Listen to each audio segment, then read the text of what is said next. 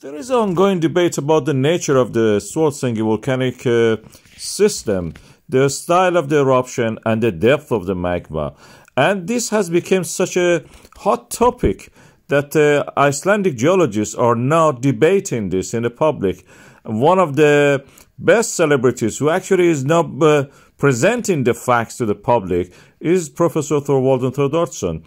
He has been arguing that since the first eruption in the December 2023 to the February eruption, the strength of these eruptions in the Svartsengi volcanic system has been reduced. So we expect that this eruption in the March 16, 2024 be nothing different to what it was before that. It seems it doesn't turn out like that. It's now 5 days past and we have yet the eruption going strong. In the past, it just lasted 1-2 days, at the most 3 days. This eruption is different.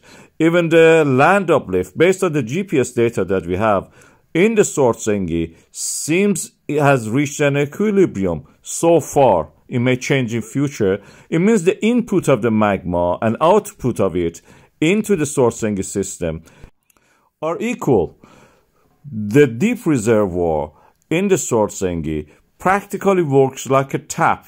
This is the analogy Professor Thordarson used. And I would say that it's more likely like a bladder. It takes from a deeper source the magma and then release it as a valve toward the shallower depth. This is how it can be, a magma reservoir on top of the mantle, a little bit evolved magma, but not as much as what is near the surface.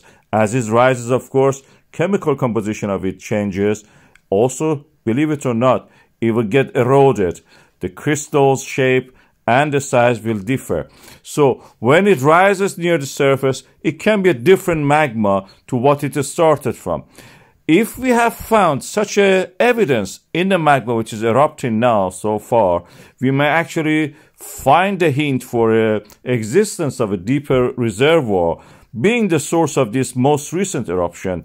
And what is seeing as a flow of the magma will be similar to what we have seen in the, for example, Fagradalsfjall, Gellingadalur, Merardalur, and Little Kotor volcanoes.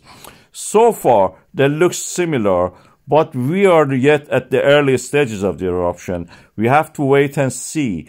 If it lasts more than a few days, more than a week probably, we can have a better picture of what is going on.